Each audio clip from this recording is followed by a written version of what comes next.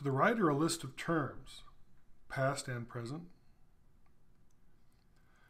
The term that's in green is your active term. And you can make a term active by putting a check in the box next to active and then clicking on the Submit Changes button. It's very important for each of your terms that the start and end dates are correct.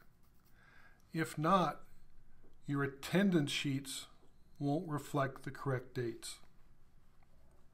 For example, if your start date should say the 2nd of September and your actual start date of school was the 20th of August,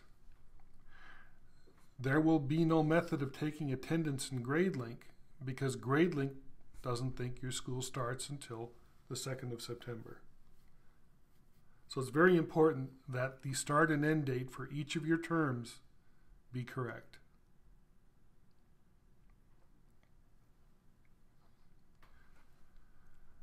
Notice that Term 1 has 18 classes in it. When it comes close to the beginning of your second term, you'll need to copy your classes from your current term into the next term.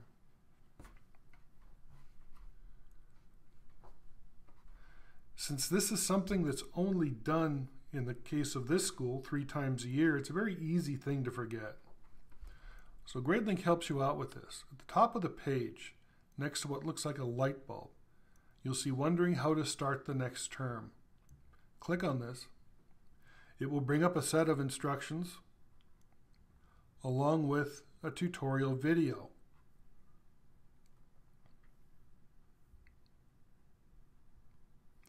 Typically, Gradelink does not let you copy classes from a current term to a future term until it's roughly 2 weeks or so before the new term starts. Reason for this is, should you make a change in a class in your first trimester, and you have already copied that class into the second semester, the change will not automatically update in the second trimester. You would need to go into the class for that trimester and make the change there as well. So for that reason, basically to save a great deal of work, Gradelink recommends that you don't copy your classes from one term to the next until about 2 weeks before the beginning of your next term. Once you have copied your classes from one term to the next, you'll want to deactivate your current term, which you can do by removing the check mark next to active and then clicking on Submit Changes. And then make your new term active, again, by adding a check mark in the box next to the word active and clicking on Submit Changes.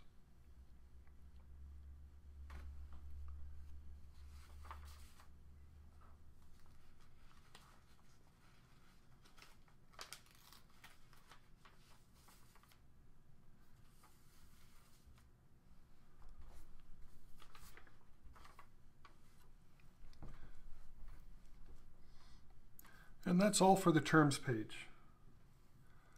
We'll talk about how to schedule your students into classes in the next video.